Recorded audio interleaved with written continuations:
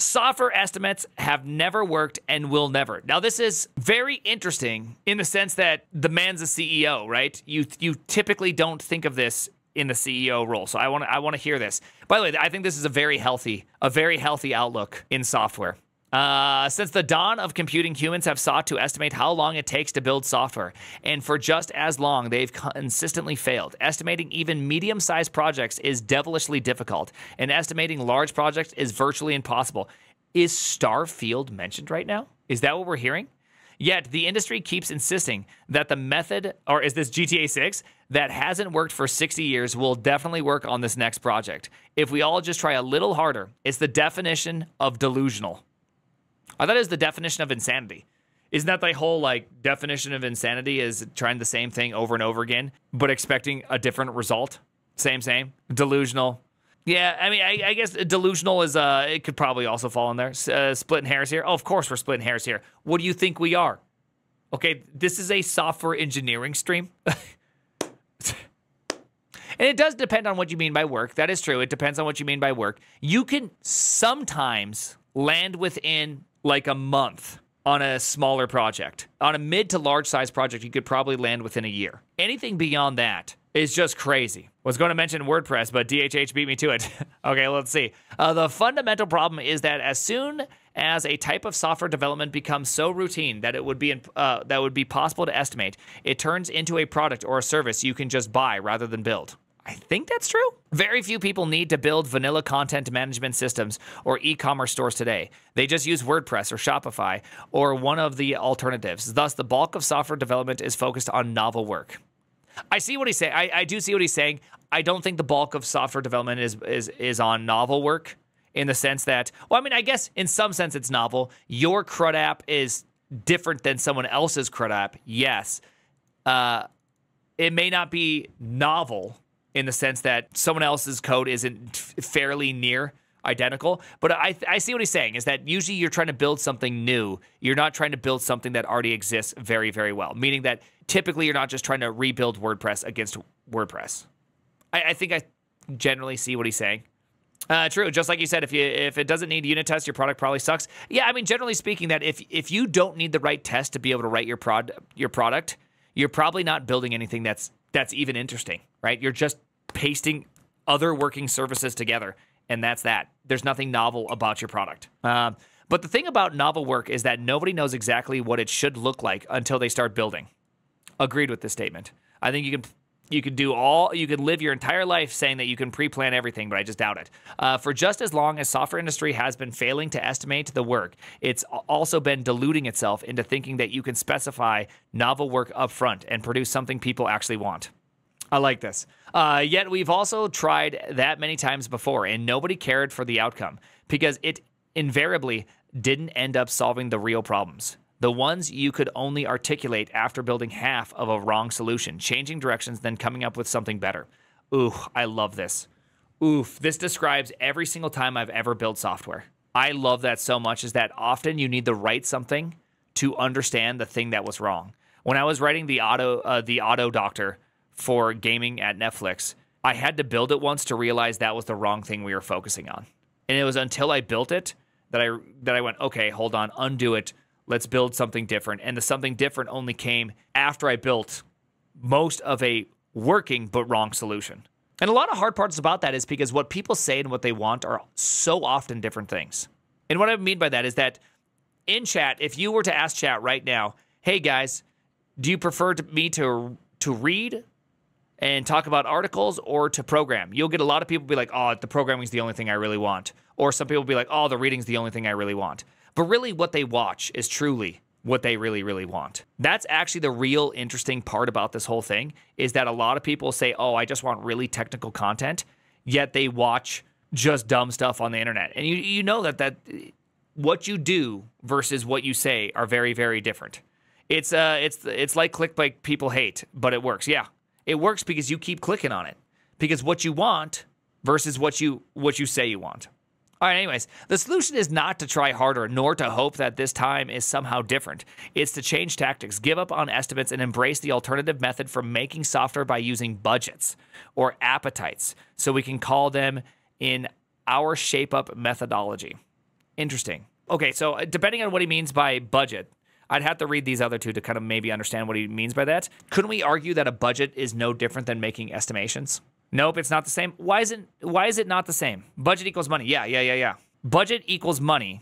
Okay. Let's use your equation.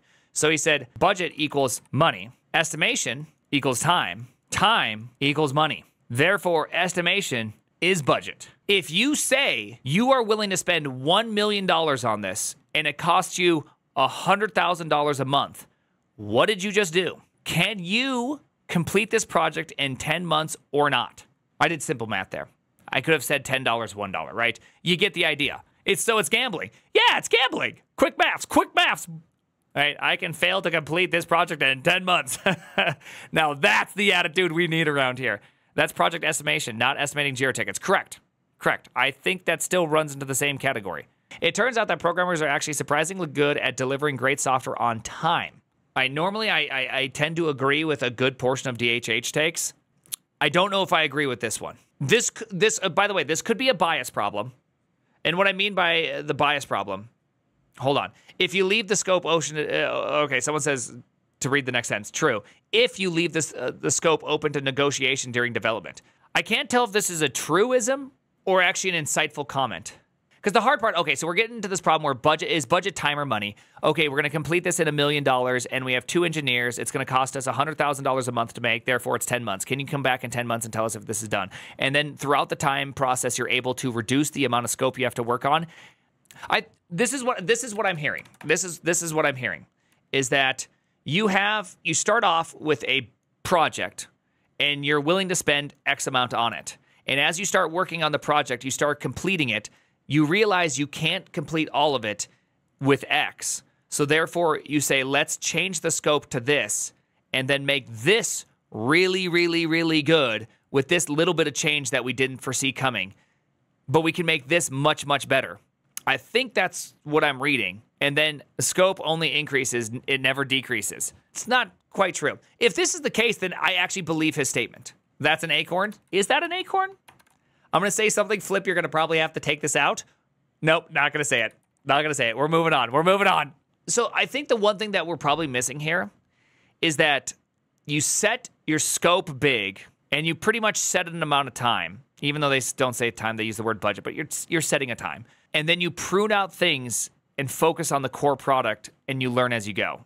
Like, I agree with that. Isn't that most software development anyways? You have to make choices on... I mean, this just sounds like a truism in some sense. Like, yeah, if you allow for the reduction of scope, then developers will deliver on time. I mean, yes, true. The thing is it's this word that I'm really skeptical about, which is great software. I've met a lot of shitty software. I've met very few great pieces of software. You're not going to get exactly what you asked for, but you wouldn't want that anyways, because what you asked for before you began building was based on the absolute worst understanding of the problem. I like it. I like that. Great software is the product of trade-offs and concessions made while making progress. That's how you cut with a grain of human nature. It's the core realization that has been driving us for decades at 37 Signals, and which has resulted in some wonderful products built by small teams punching way above their weight. We've incorporated it into ShapeUp. But whether you use a specific methodology or not, giving up on estimates can help you ship better and sooner. So I guess this is something DHH said he'll jump on stream, which means actually, in fact, I believe he's back from his time in Europe, so he can actually jump on stream here soon.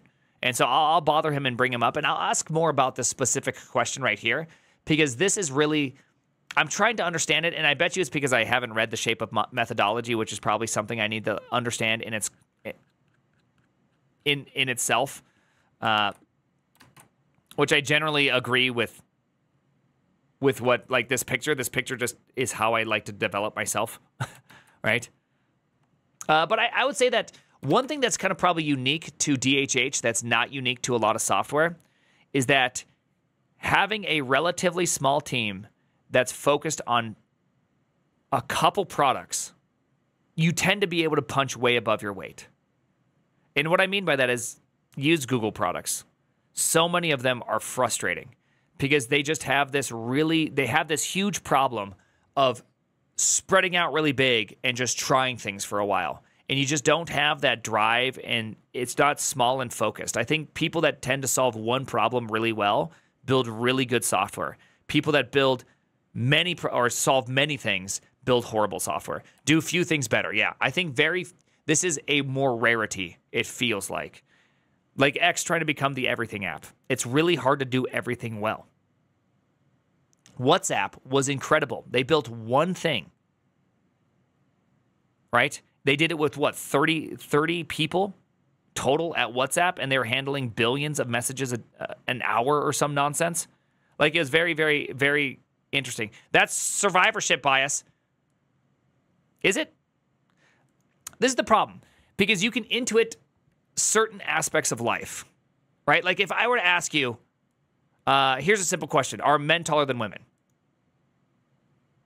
You probably can't name a single study that actually shows you the exact thing, but you can intuit the answer. You can go, oh, yeah, I've observed this generally speaking. And so it's the same thing is building specific software well easier than building a lot of software? Well, we can probably intuit that it is true. And so, yeah, see, and I mean, this is like the classic one right here. I fear not a man who has practiced 10,000 kicks once, but I fear the man who's practiced one kick 10,000 times. It's something like that. I've heard that exact quote. It's a great quote, by the way. So I think I do think that's probably where the bias comes from in this article, is that he's working with a very select group of people that have been working on a few products really, really well. And so when they add something, they're able to really they just have this pattern that really works well for them. And so thus they made Shape Up, which must be their methodology. And I bet you that probably won't work at a lot of company. He would get mauled in UFC. Well, that's the real question, is would he get mauled in the UFC? So now we're going to do this, Flip. Now you're distracting this, and now you have to edit this, Flip. Flip, you're going to have to edit this because of what you just did. The thing is that Bruce Lee existed in a different time period, and he became the king at what he did. Would he still be that person? Or would he have adapted to the time? Because you got to remember that Bruce Lee adapted very, very heavily. He was much more adapted to the environment in which fighting existed than anybody else. He actually took stuff and changed it and made it much, much different. So would he have been able to change and be a revolutionary in the game? Probably. Bruce Lee was an adapter. Oh, yeah. He was very, very, very, very good at it. Bro would have got walked down. I don't know if that's true, because you're judging him. That's like saying Spartans would have got walked on by the American Revolutionary Army. Of course they would, because the Revolutionary Army had guns. It was a different time period. But if you would have taken those Spartans in their mentality, dropped them in with technology, who do you think would have won then? Hey, Flip, edit all that stuff out. Companies each develop their own kind of, I mean, generally the culture at any company is just like a blob of process and filth and stand-ups and annoyances and constant measurements to make something, quote unquote, be delivered on time, in which scope creep constantly happens. The whims of various PMs get thrown in all left and right and can be quite frustrating. But then other companies do this in a completely different way, and they find great success. Now, is the success the result of the people at the company, or is the success the result of the process? And I've never really been able to understand or be able to actually separate out the two. I do think that that not all processes work. Like, you can't just simply tell a group of interns, hey, you have 1 month, go try to build this software, check in with me in 2 weeks. Some interns, yes, you can. Some interns, no, you can't. Because there's like a filtering process, a gatekeeping that you have to be able to build that type of culture where you only hire people that are hyper independent. People that you can go, okay, go, do. Talk to me in 2 weeks. Show me what you've gone. And I think some people will live into that role, and I think some people just can't operate in that role. And I think modern education is a huge, huge inhibitor to that kind of mentality. Because modern education, of course, is going to be just teaching you to sit down, shut up, listen to what the teacher says, do what they exactly say. And then you go into the work world, and now they're saying, hey, go do this. And you're like, okay, what are the steps? What do you want me to do? And it's just like, no, that's not how the world is. The world is different than how you've been taught. I'm going to give you no direction. You discover the direction. You discover the problem. You fix the problem, and you make it. And that's why, I mean, I think generally, I think self-taught stuff is going to be really important. Education sucks. I wouldn't say education sucks. There's plenty of good things about education. A good example is, even though you hated it, differential equations, Laplace transforms, the ability to foresee a solution in many, many steps, the ability to sit down and work on a problem for many, many hours was such a huge benefit to me in the long run. Because I was able to like learn how to hone in my energy on solving hard things and to be able to do it. I thought that was really, really good. I thought this was really good, and that's why AI thrives. I don't think you're right. I hate this idea of saying education's pure bad or education's pure good. There's good things and there's bad things. Are we talking about derivatives right now? Education doesn't suck. Teachers suck. Getting an education in things you're not interested in sucks. Yes, true. That's all true. Like everything, it depends. Like a lot of things, it depends. Even it depends. Flip has access to my account to upload things. Flip, you're going to have to go in here and you're going to have to apologize. Do you guys see this? I'm not going to lie to you. Dude, I got freaked out there for a second. I'm not going to lie to you. When I saw my name pop up 3 times, my blood pressure went through the roof. And then I saw it was about Bruce Lee. And I immediately was like, my boy Flip is off the rocker. I think I'm going to have to, I think I'm going to have to read through the shape up methodology. I already opened it once. I'm going to have to read through this and look at this and try to understand all of this, because it could be interesting. It minimally could be interesting. And maybe I want to adopt some of it. Anyways, the name is the prime agenda. That was way too long of a name thing. Flip, this is going to be a nightmare. Flip, hey, remember, thank your boy Flip.